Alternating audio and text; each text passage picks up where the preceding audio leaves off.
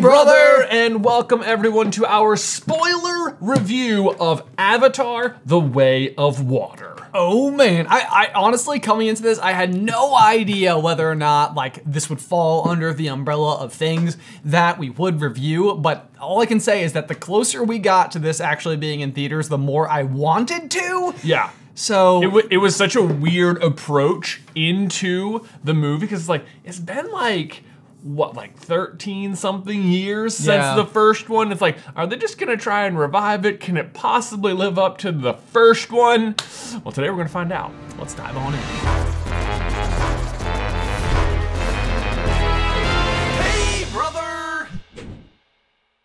All right, dude. I don't feel like we're gonna be able to avoid it for very long. So I'm just gonna say, like, typically when we come out of a movie, like the go-to staff response is basically just like nod in a circle and then retreat to the cars because you and I don't want to discuss the movie too much because we don't want to like let a ton of other opinions in to influence it. We don't want to like waste our first take on something. Yeah, we just want to be able to sit here and have collected our thoughts and give our personal review. Yes, and it's so weird how this ends up being the case, but it absolutely is, which is just that like the first time I feel like I ever give my thoughts on something is usually like the most authentic, the most real, and then every time after that, I'm just kind of like trying to remember.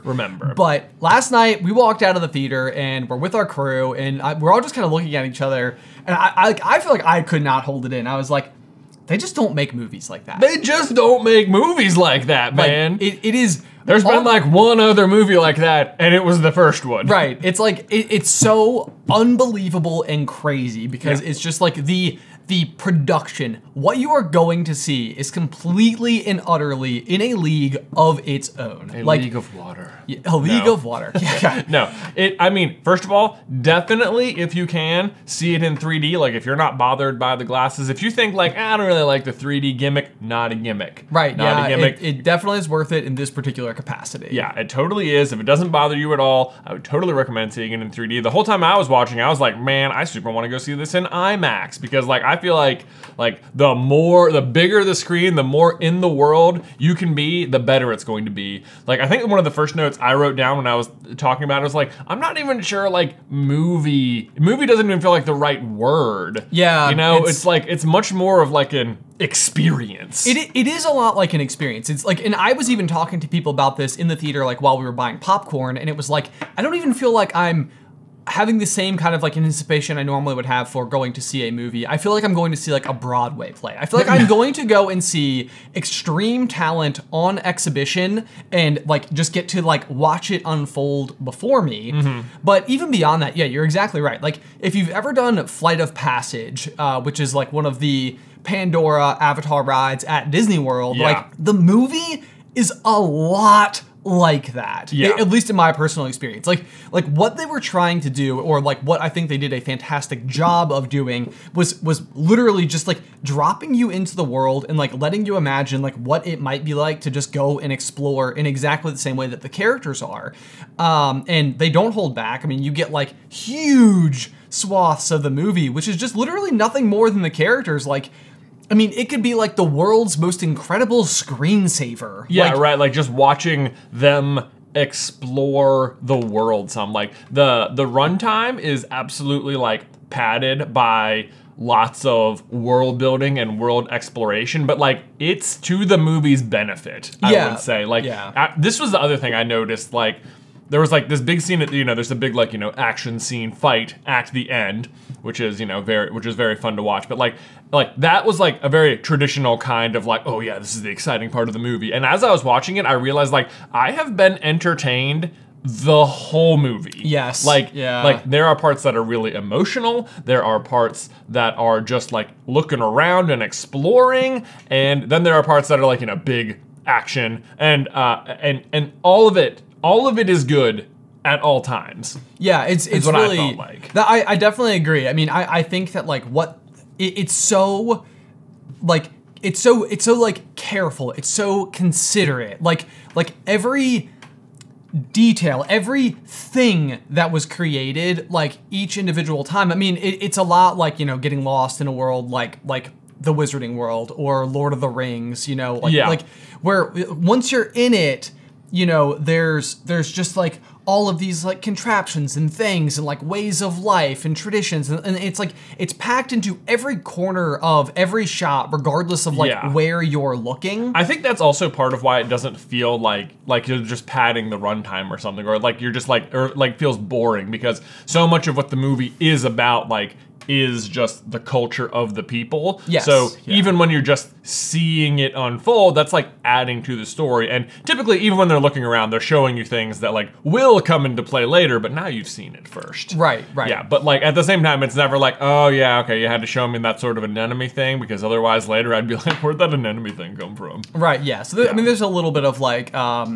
some like little details where they bring something up early on so that it can be used later. I will say that the movie has a pretty substantial amount of like exposition that is just used like to get you, the viewer, kind of up to speed on like, hey, we're not going to spend a whole bunch of time like building backstory. This happened, and like, we're not really gonna talk a lot about it. Like, it just did. Yeah, this did happen. Especially the first like 15 minutes or so, it feels like the movie is extremely aware that it's been like 13 whatever years since the last one came out, and they're like, look, the whole rest of the movie is gonna be show don't tell, but we're just gonna make sure that everyone's on the same page real quick. Yeah. So like, yeah, here's what happened. That general guy you thought was dead, guess what? We brought him back, and here's how we did it. Don't ask questions. We good next. Yeah, it's like we basically just like distilled out his brain and memories and all of those things. We put it on this chip thing that one guy from the last movie has. That I thought, so that was clever too. I thought like that, like they're doing the exposition thing, but they're just like, this is exactly what happened, audience. Do you get it? But like they made it a little bit more bearable, being like, hey, look, this is a little bit of fan service. Remember the guy from the last movie who died? Here he is again. Look, he's in this movie now too. Think I felt like a shaved tail, Louis? Right. Yeah. Remember? Cool. He's still being a jerk. We good. Yeah. That being said, I would say like, what I know a lot of people have said about the original Avatar film is that like, for it being one of the highest grossing movies of all time, it obviously ends up falling under the scrutiny of like, well, you know, if it's so popular, like what makes it so great? What makes it so great is like the visuals. It's the world. It's the story itself, and this is also true for the original, was effectively the story of Pocahontas. Like we have heard and seen the story before. It's a pretty simple story that has then been like done in a very, very, very, very elaborate way. And I would absolutely say that like stepping into this movie, I felt like the same was also true. It was a bit more complex and convoluted than the first one was. However, I still feel like on the whole, the plot was pretty simple. It was a vendetta from the sergeant military dude against Jake Sully. Yeah, that's basically, that's it. Like the plot is extremely straightforward. Yeah. Like the even the story beats, it's just like, oh man, you're an outcast, I'm an outcast. It's like all the things they're setting up, like you can hear them say something and you're like, oh, so later this is gonna happen. It's exactly how it plays out. It's gonna play out how you think it's gonna play out. But like, if you're upset with the plot, like I think you're missing the point. Because like, here's what I thought. It's like, the plot isn't trying to be like crazy and innovative. That's not what's innovative and crazy about the movie. Right. Like, it's just taking like a lot of very basic story beats and executing them extremely well, and then building this crazy world around them. It's like what I wrote down is like, is the plot basic? Yes. But is anyone ever upset about extremely well done chocolate chip cookies? No. Right. No, and they're not. That's the thing too. Yeah, is like you basically like, the world, everything to do with it, and the execution of it is like a 15 out of 10. Like it's absolutely unbelievable. The plot is like a 3 out of 10, but it's like, it doesn't really matter because like, again, it's exactly what you said. Like the plot, it's like oddly, and this is again, it's like we said, it's not like a typical movie. It's not really the point. Like the point is to go and like live it with these characters and see it and like, but like that being said though, you know, you go into like any like action sequence ever, like, you know, like a fight scene, like in a Marvel film or something like that. Like you've seen people punch each other, you've seen people throw each other out of windows. I mean, there is excellent in quality choreography, like no doubt. But like, I think every single time two people attack each other inside of this movie, it is immensely interesting and unique and awesome and different and fun. It's just like over and over and over again, every single thing that goes down is just like, it's like you almost had like an entire group of people whose sole job it was to make sure that like this one shot that Natiri takes can be awesome. Yeah. And therefore it is. Oh man, You know, yeah. like- It does feel like entire teams are dedicated to like figuring out like how would this work in this world, or like how would they do it? Like the whole there's an entire scene with the militarized poaching of the Tulkan, right? Those are the whales. The whales, yeah. The whales. I mean, they go through it in detail. They have do. Jermaine Clements there explaining it to you all the way through. I loved his Just like, inclusion. like, what are you doing? Who's in got this the movie? harpoon now? Yeah. Who's like, oh man! Yeah. Fantastic inclusion of the cast, absolutely. Yeah. But it's like the way they're going through it is like so thought out. It's like they've clearly done it 1,000 times. They know exactly what they're doing. It works the same every time. Oh yes. Here we go. Okay, this is a small thing, like, but you're exactly right. There's a scene where they have these like underwater jet things that they're using like for a couple of soldiers to go in and basically be like fighter pilots, but like underwater. Yeah. And there's this scene where the soldier gets in and he does this like almost hands down like scooch over a bench to get like into the captain's seat or whatever. Yeah. And it's like, I mean, it's a blink and you miss it. It's not really that remarkable of like a moment, but it's like you the viewer is like, that guy's done that like 1,000,000 times. Yeah. You know, like the first time he got in, he probably like awkwardly crawled his way up to like the cabin to where he can like lean forward and like lay down. But instead he does this like hop jump thing. And I remember thinking like, this guy's done this. He's done it's that. Like it's like this It's good is not, detail. Right, exactly. So, and I felt like that's what you kept seeing, like throughout everything.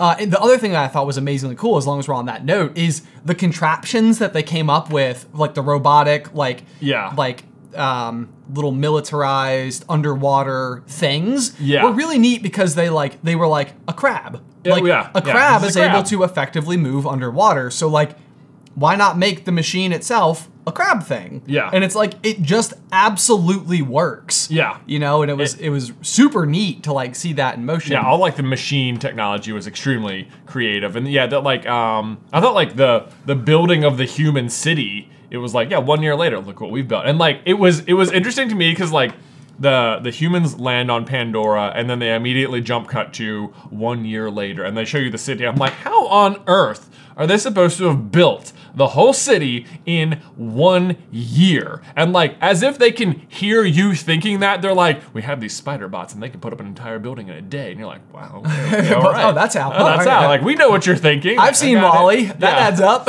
Yeah, okay, cool. This is great.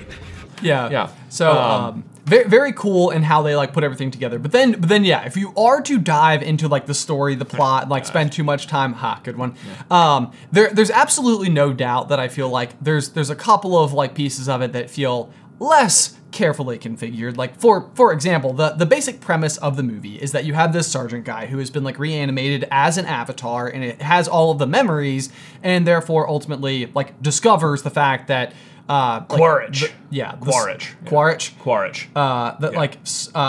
Jake Sully and his wife have like, you know, killed him in the woods, and he's obviously deeply upset about it, and pretty much going to like pledge to just take them down no matter what the cost. And so what Jake and his family do is basically like, you know, take off all of their responsibilities, like their like royal appointments, like within the community of like the Forest Tribe, and they're like, we can't stay here, it's too dangerous, we must leave in the name of like protecting you, these people here, and our family. So we are going to go really far away to the Water Tribe. So where like we'll be 1 hour away, like really far away. Really far away. I mean, like, yeah, I was thinking about this morning. I was like, dude, you had the whole planet, and you went like one day trip away.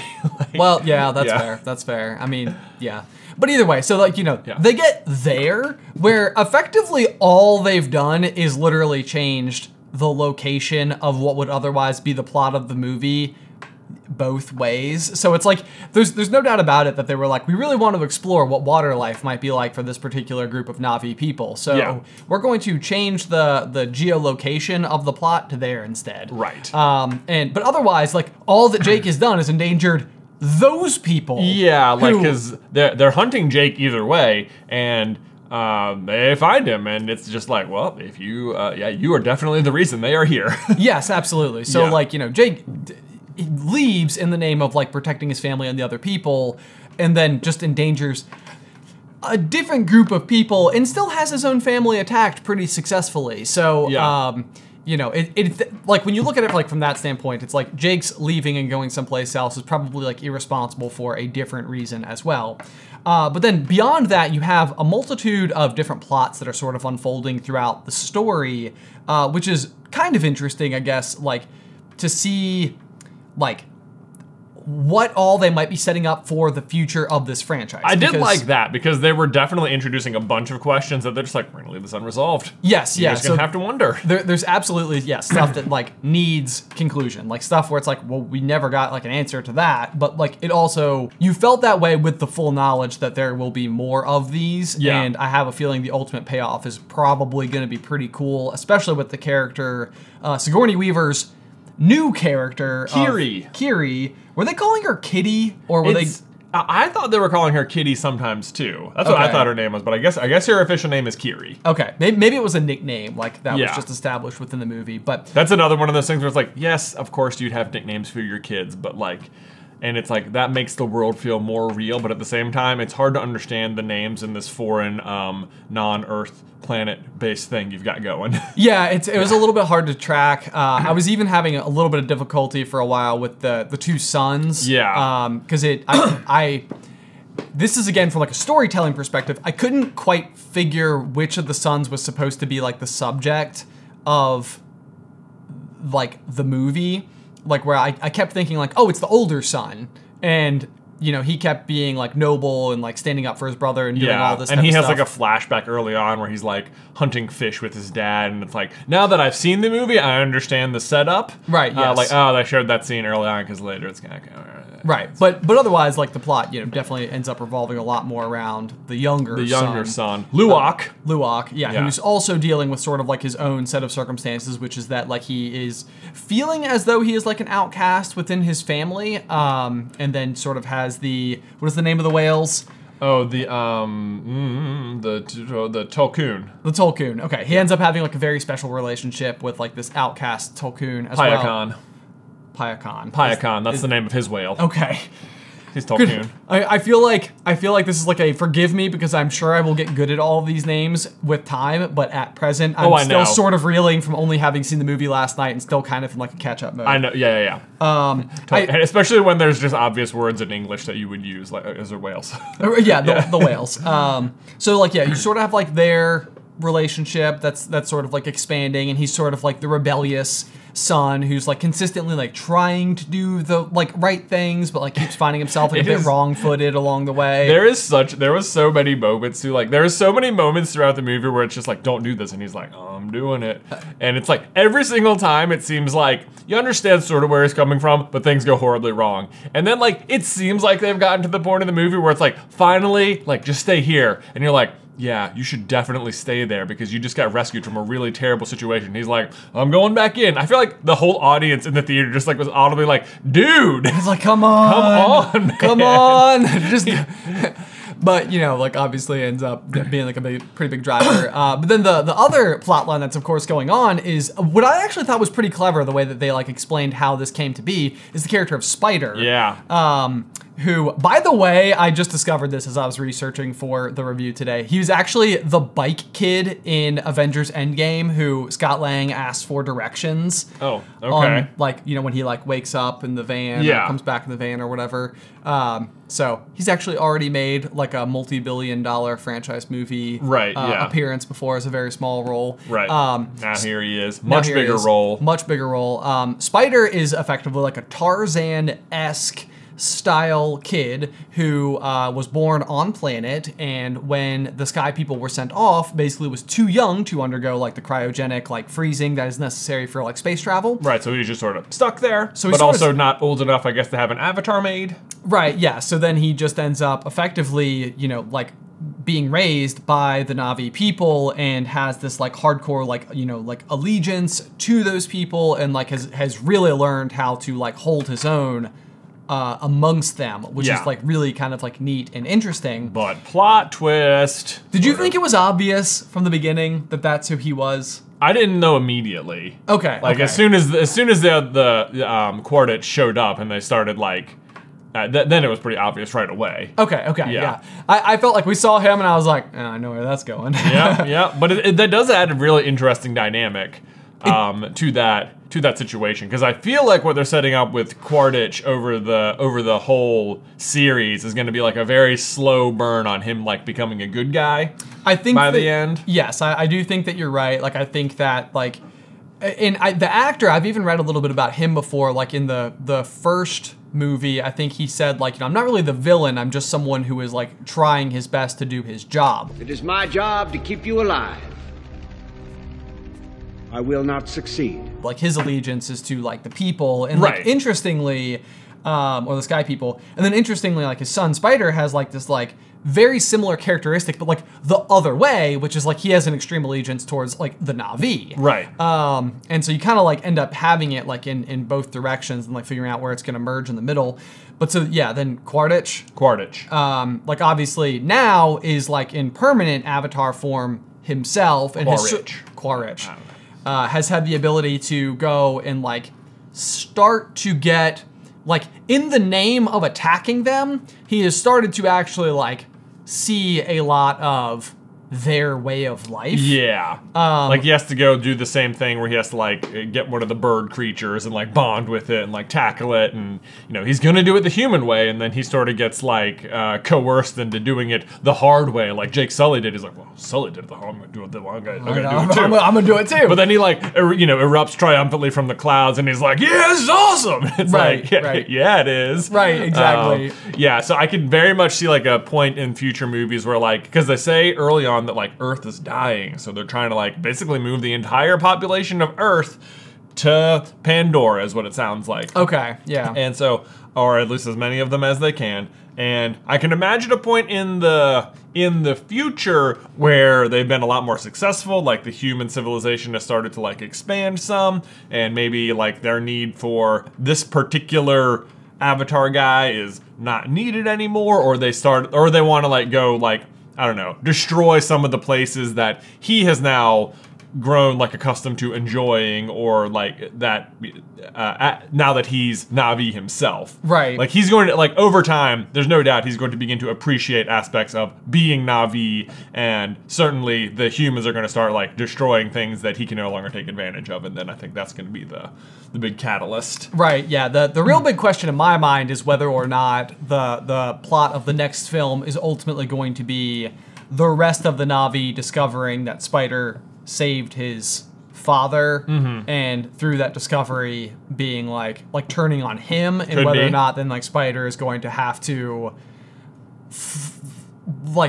possibly like fight alongside his father for the next installment. I could see a scenario where that's sort of like what the groundwork has been laid for. I could see it. I could see that.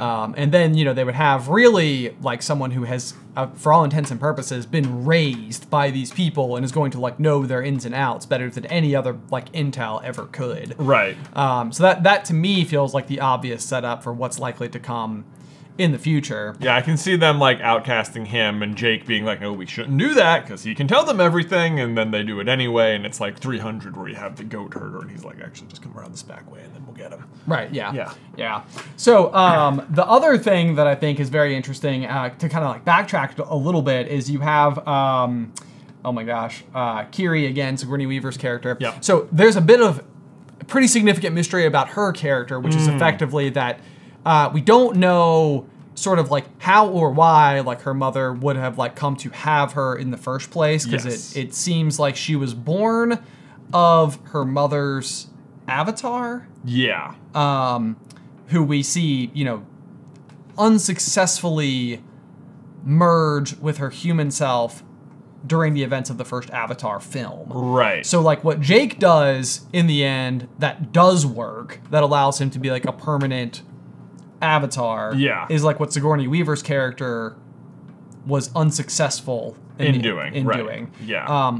And yet somehow there has still been like a baby as a result of it who has like this very special connection with Awa. Yes. Which is kind of fascinating, especially just given like the ceremony at the tree that happened with her mother in the first place. It's like, it does feel like there could be like some immaculate conception type of... It 1000% seems like some sort of immaculate conception type thing. Yes, and she is going to have like a very unique and interesting piece of control over effectively all living things on the planet Yeah. of Pandora. So my suspicion is that the big payoff that's going to happen eventually movie 5 is going to be her effectively having the planet come to life. Yeah.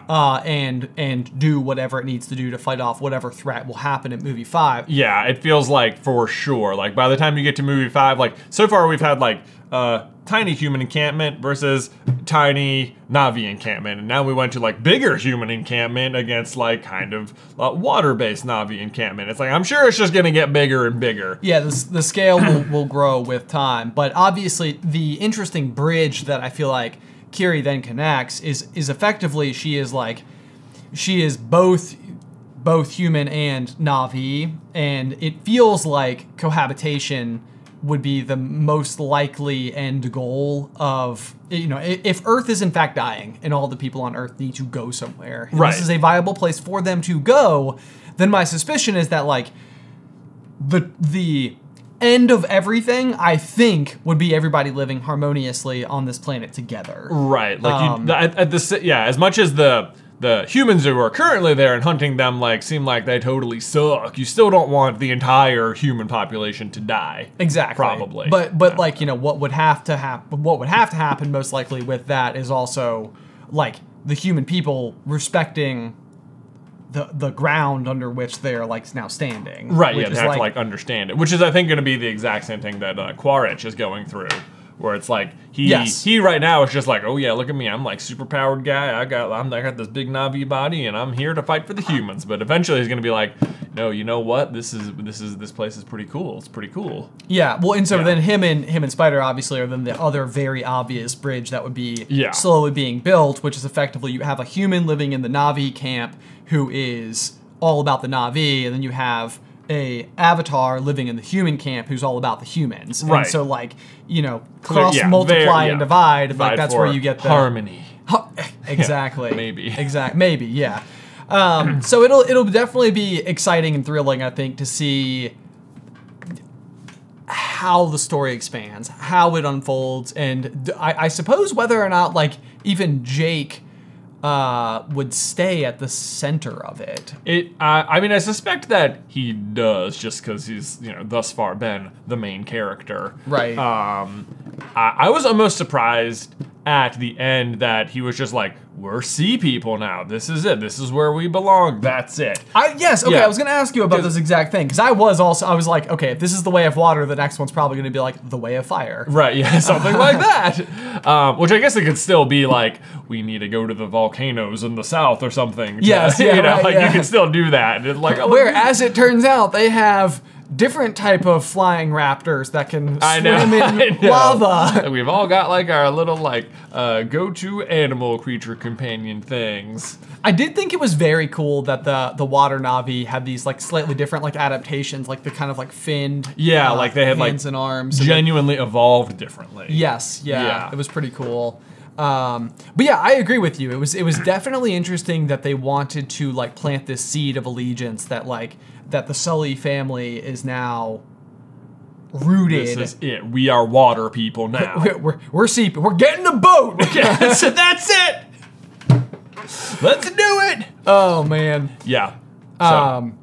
So that'll be an interesting one to see as well, or whether or not like the next plots of the next movies would be something along the lines of being introduced to like potentially a fire camp or an earth camp or whatever. I guess the earth camp is probably the first one. The forest people. I guess you could have like forest. Well, they already kind of call the humans like sky people, so maybe there's that. But I guess you could very easily do fire with like volcanoes or something like that. Well, so my question would be like, is there a world where you think the antagonists or the conflict really more than anything else is not between sky people and Na'vi? Oh, for sure. I have definitely thought they're like at some point before we get like, if every single movie is just the exact like Na'vi, oh look, we are doing a thing and the people want to do a thing and we don't want them to do a thing, so there's a big fight and then the Na'vi win. Like that's gonna get boring by the 5th movie. You think? I mean, maybe, I don't know, but like it occurred to me as a very real possibility that there's some sort of like Na'vi civil war at some point. Sure. Like, I mean, I could certainly even see a world where some Na'vi are starting to live a lot more harmoniously with the Sky People as they just, like, at some point in time, and this is the other thing too, is that, like, the amount of time it takes to get from Earth to Pandora is years in space. Right. And so it's like, at some point in time, if Earth has just sent the ships, they're coming. Right. Like, one way or another. Right. Like, they're already in motion. It seems like they must be basically sending them almost nonstop, too. Because the other thing I keep wondering, like, watching the movie is, like, where are you getting the resources? Which I guess you could just be mining on planet, because it's, you know, a completely untapped planet, effectively.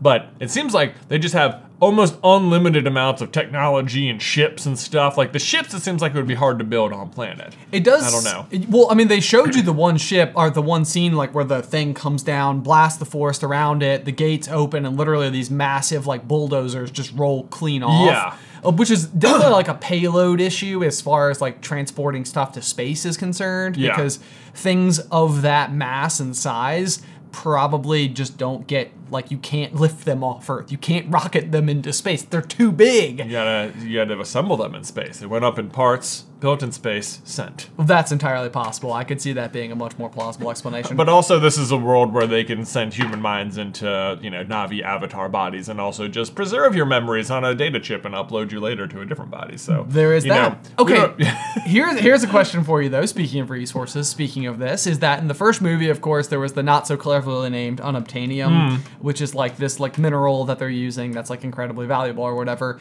In this movie, we discover that these whales have a unique like brain jelly. Brain jelly inside of them that can stop mortal aging. Yeah, or they said stop human aging, like just stop it. Yeah, which is that's pretty unbelievable. That's in pretty terms unbelievable. Of like what does that mean?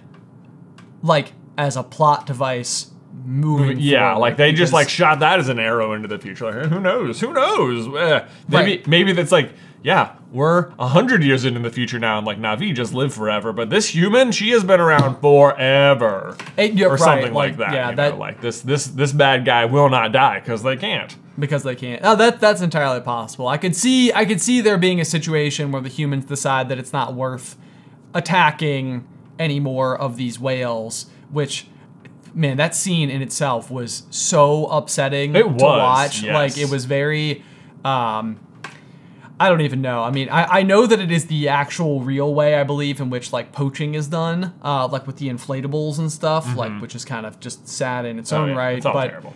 Yeah. But that whole sequence, especially the fact that like you would just realize that these are super intelligent creatures, like capable of like all this type of stuff, and like it just had its baby that it's been trying to have for like years and stuff. Everything about it was very, very upsetting. But yeah, so you like, is it possible that this like tube, this one tube that they have, will be like the only tube that there will be, and then yeah, like some villain of the future ends up getting one, and like you can't like defeat that villain because they have access to the brain jelly. To the tube. I don't know, it seems like they've been collecting the jelly for like a while. Like I guess that's right. That's true, because that's what they keep saying is they got like the quotas and everything. Yeah, I got quotas to meet. Right. Yeah. Okay. Even the like we've got quotas to meet stuff like that. It seemed like the whole operation effectively was now down to like he's like, this is what's paying for everything here. Yeah. Is this stuff. And it surprised me then that like if this is the whole operation, if this is like your new #1 resource on planet, that like that Quaritch is allowed to just come in and like take control of his ship. It's like you don't like your mission to hunt down this one dude doesn't seem nearly as important as these guys like whaling business. That is a good point. You know? Yeah. Like that could just be like another one of those things where it's like for plot reasons, the vendetta takes precedence over otherwise the entire reason for human occupation of this entire planet. Yeah, right. I guess there's also just the like, well, who's gonna do anything about it? Like, we're the people with the guns. Right. You know? Well, so there's that. I did wonder about this because it does seem like they come and like land on the ship as it's pulling out. Like, do they just commandeer it? Because like the other thing too is like if the general had given word to that ship captain like, hey, you are to do like whatever this guy asks. Yeah. Like, it's like he wouldn't keep going on about the quotas and stuff. Like Right, it would yeah, just it does- be his mission. I guess they do, but at some point it does seem like maybe he would call the general and be like, hello, I know... Question for you. There's this guy who wants to like hunt down this like one dude. He says it's really important, but like how important are we talking here? Because like I got quotas. You know what I mean? It's 80 million That's for like one for one 80 dude. million a day over here or more. I don't know how efficient they are. Right. But yeah, yeah. It just seemed like that was I don't like. I also maybe don't understand Quaritch's mission. Like why he's been set with it. I'm like, how important is it to the humans that Jake Sully is dead?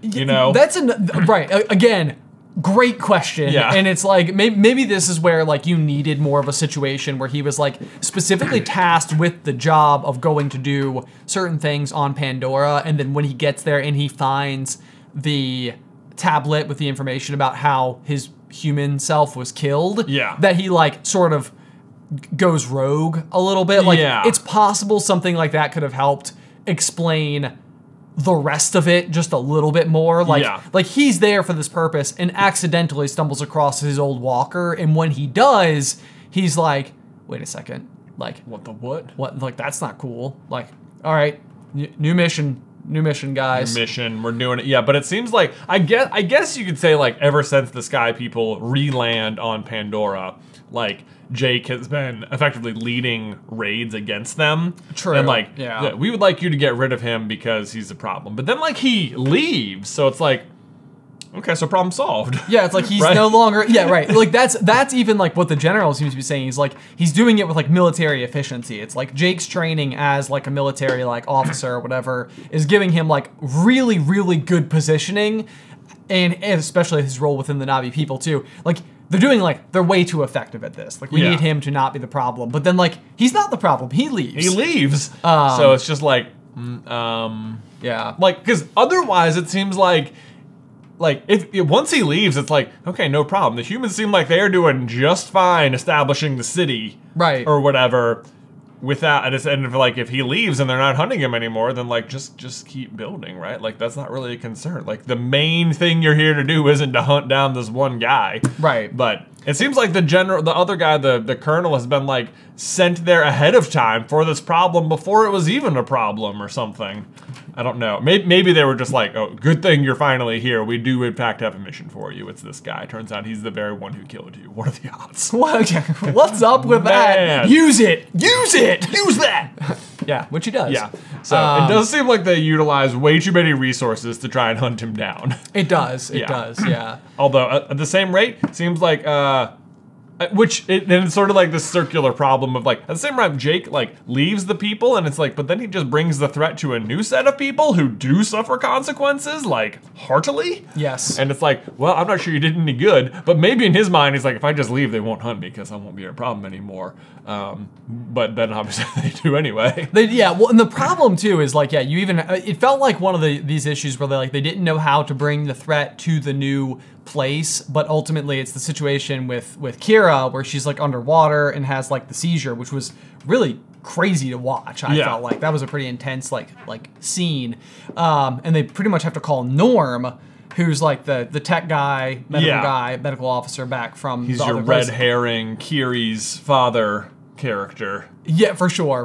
They definitely had like that little. I thought that was funny that they were even like in movie speculating as to like who it was. It was like the movie was almost like you should be asking this question because it matters. It does matter. It does 'cause matter. it's AWA, basically. But so basically, I think he's the one who pretty much like gives the whole thing away. So like this one medical mission, which another one of those moments where it's like, was this thought out perfectly? Because he gets there, he's not really able to do anything, and then the village leader of the Sea People is pretty much able to immediately come over and use like her brand of medicine to solve the problem. Yeah. And it's like, well, guys, did you ask your host if they could help at all? How fast did he get there that like in the meantime she wasn't even trying? Right, yes, yeah. So like even that's where I felt like as I kept thinking about the movie after the fact, it's like maybe don't get too caught up in the plot because like if you do, you're gonna find yourself like There's some like teeny tiny plot holes that they put in there that's just like, yeah, you know what? Here's what we want. Here's what we want. Big boat fight. Can we all agree on the fact that, yeah, that like, we want the battle we to want happen. the big boat fight, all right? Yeah. This is going to be crazy. It's going to be awesome, all right? Which, dude, gave me total claustrophobia, though. Like, Oh. especially when they go down, like, the hatch and they're, like, inside of the ship as Yeah. it's, like, capsizing. It's just like... It was kind of funny because as I'm watching, I was like, man, I'm getting such like Titanic vibes right now. And I was like, oh yeah. Oh, yeah. Because it's James Cameron. That makes sense. And That makes it sense. is the same person, literally. And he's using the same tricks and it is working. All right, yeah. Yeah. That being said, so this reminds me, like it happened during that scene and also at the very beginning of the movie when the sergeant dude is traveling through space. I actually got like motion sickness a couple of times. Oh, really? Where like the whole scene is like sort of like turning in front of yourself and you're so like leaned in. Mm-hmm. It sort of happens to me like on like rides at like amusement parks that use like the screen thing. Oh, and, yeah. like, they like simulate that like dropping motion or whatever. Right. I had a little bit of that in the beginning and at different times throughout the movie where it was almost like everything would get like flipped on you and you're sort of like, oh boy, like I don't have 0G. So that was just like one of those like interesting takeaways for like the 3D viewing experience that I thought was Yeah. kind of interesting. But I would say it was fairly limited to just a few small occasions as well. Yeah. Okay, so beyond all of that, do you have any other like major notes about the movie? Oh man, let's see. We talked about like sort of the minor quandaries there. We've touched on sort of like the little outcast theme throughout. The other big one is like family. Yes. Which I felt like they hit on a couple of different levels. Obviously, you had like Spider and Quaritch. You have this like intersecting family problem where they each sort of represent the other side, but as the other race. Yes. Which is interesting. Then you have like, the Sully family motto of like, Sully stick together. It's our greatest strength and weakness or something. Right, yeah. Yeah. But then you have like the overall like even greater theme of like all the Na'vi in general are just sort of family in one sense or another. And then you had like what are the whales called? Gosh, I'm never gonna remember it. The Tulkun are like an extension of the Water Clan family Yes. as well. And so like all these different ways in which like family were, and it's like, oh, if you actually think of like these whales as family and that like you're murdering their kids by hunting them, it's like that does put it into like a weirdly different, more personal I don't know, what's the word?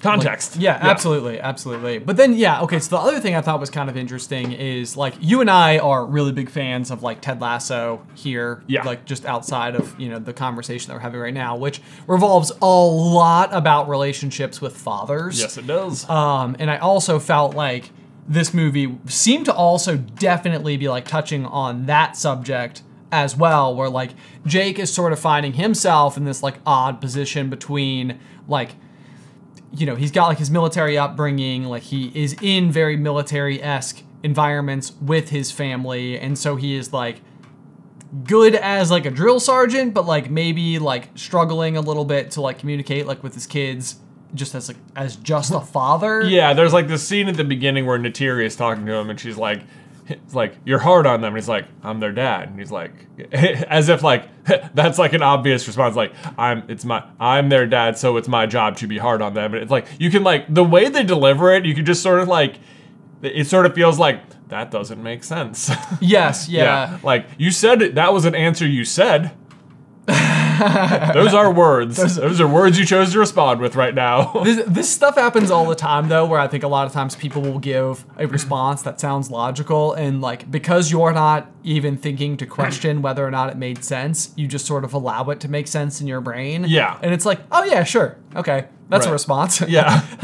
Fine. Yeah. But yeah, no, I agree. And so like that's another interesting one as well, because obviously like with his youngest son, he's having this situation where it's like he is very much showing characteristics of Jake himself, which Yeah. is sort of like a very like determined, hard-headed, a little bit rash, a little bit impulsive nature in the name of like attempting to do good. Right. And which is pretty much like what we see Jake doing, through like a lot of the first movie as well.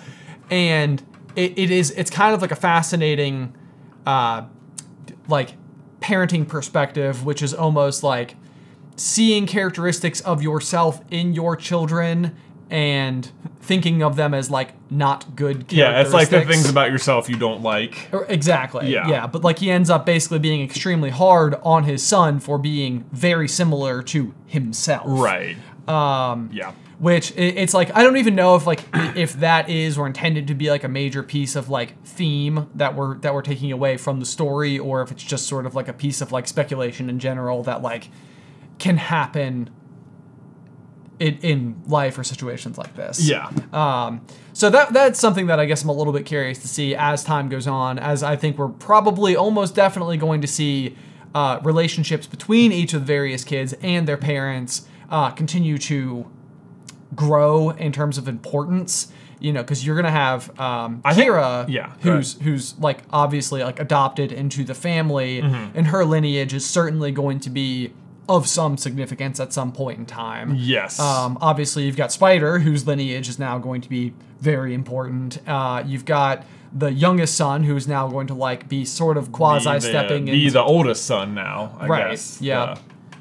And then the youngest daughter, Took, who didn't have a particularly like. Yeah, they're setting her up for the future for sure. Right, that's like yeah. We got it. Well, we have to establish you now, but you'll be a big deal later. We promise. You're gonna have a connection with fire or something. You know? Oh, yeah, exciting. Yeah, so everybody's gonna have something that continues, and it'll be curious to see whether or not that's a theme that they continue to carry out. Though is sort of this like relationship between like children and their parents, and how it impacts the way that they then like. I think it will, because I think even leading into like these 4 movies that'll like round out the franchise, they were like, you know, it'll be like at its core about the Sully family. Okay. And like, it's about like the family itself and like whatever adventures they get into. Sure. Or whatever nonsense. Battles. Whatever, you know, battles. Right. Like maybe kill members of the family. That was sad. It was sad. It was I sad. did not think they were going to straight up, like, it was that, I will say what, they surprised me there. I did not think they were going to kill one of the family members. I didn't either. And it was one of these moments, and I was actually watching like as it happened. There's like the scene where you can see him like jumping into the water in the background. It was like, he didn't seem like he was moving very good. I know, yeah. I was like, I'm pretty sure he got hit, but sure enough. Yeah, and then it was like, is that the case, or was it just sort of like, we're sort of at the end of the movie, the animation budget sort of like dropping off. He got in the water, that's what's important. It's like, no, he got shot. He got shot. Okay. Yeah. So that was pretty jarring. Otherwise though, I mean, yeah, like for me, I walked out of the movie and I was like super jazzed by it. I thought it was a really, really, really cool movie, a very cool experience. I would definitely like, you know, I even got home and I was like, Allie, like either we go together or like I will like watch Addison and you can go and like see it. But like, it's like, it is something where it's like, you should see it. That's what I told Beth the same thing. I was like, I think you should see it. Yeah. Yeah. Like, it's good. Like, you're going to want to see it in theaters. You're going to want to have the experience. It was really cool. Very fun. So how do you score it? I was even thinking about this. Like, I don't even know, because I feel like I've given pretty high scores to some other movies this year. And I feel like I need to like readjust my ranking thing, because like I don't feel like it was like a 100 out of 100 or anything. But that's my problem. Like to the letter that I'm facing is that like, if you wanted to know how I felt about how it looked, I would give it a 100 out of 100. Yeah, I think really it was that good in terms of like the visuals, the plot, and like the sort of like some of the holes, some of the exposition, some of the rest of it. Like it's all a means just to let you continue to explore the world.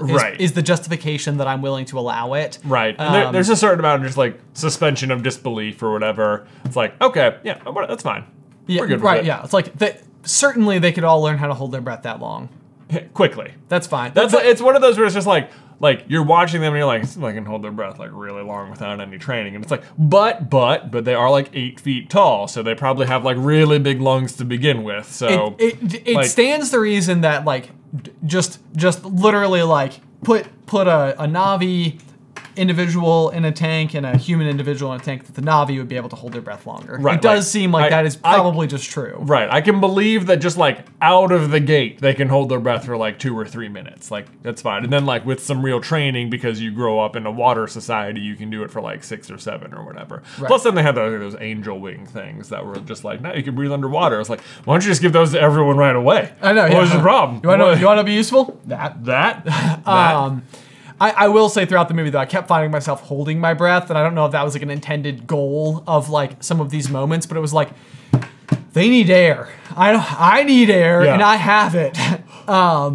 So anyway, I felt like in the end I would give it a 91. A 90. That is about where I was at. I was thinking like 90. Okay, right there. And I think that it's like, I would say it's like a strong 91 too. Like it's definitely something where it was like, it was really, and that's like the point of going to the movies is like this like opportunity, like yeah, to, that's like, what be I would like, say. I don't know what I've scored anything else this year. I think I've put other stuff in the 90s, but I would just say like this was the coolest experience I've had at the movies all year, easily. Yeah. Yeah. And that's the thing. Like, I mean, there was the couple of scenes there, like where Kira is like using all the bioluminescent like underwater like nudibranchs or something to like guide the way, and I was just like, God, it is so pretty. It is so cool. Like just to just to see it. Like I feel like it's cool that I just get, it's like looking at the Grand Canyon, you know? It's like, it's like, it's always there. Like at any point in time you can go and see it. Like it's always there. And yet when you do, it's like, man, you know, like that's how it was. It's just like, I can't believe what I'm seeing right now. Yeah, it was such a different feeling movie watching it. I thought like all like the filmmaking techniques, they have such a grasp on like the 3D and stuff. Like I don't know if you noticed this while you were watching, but like they did this thing where like there's almost always something like up in the foreground. I like, did whether notice it's that, like water or like a bar or something, but like that is like very present and it adds this like immense depth to the shot and like gives it this like extra sense of immersion, like it's right, like you're right here next to the thing, like this is in your peripheral vision or something. Right. Yeah. So I don't know. I mean, it's all really cool. It is worth seeing in 3D, which again, like we're not big 3D people. We haven't seen anything else in 3D that we've reviewed over the past several years. Yeah. No. And this is like the time that it is worth doing it in that. 3D. For sure. And otherwise just seeing it in theaters. Seeing it on the biggest screen you can possibly find. Yeah, definitely try and see it in 3D if you can, and try and find the biggest screen you can. There you go. Because that is going to just make it that much better. And it was cool. It was cool. It was cool. Anyway, guys, if you have already seen it, or if there's anything that we didn't talk about that you'd like to hear us talk about, be sure to let us know in the towel section down below. But otherwise, until next time, bye!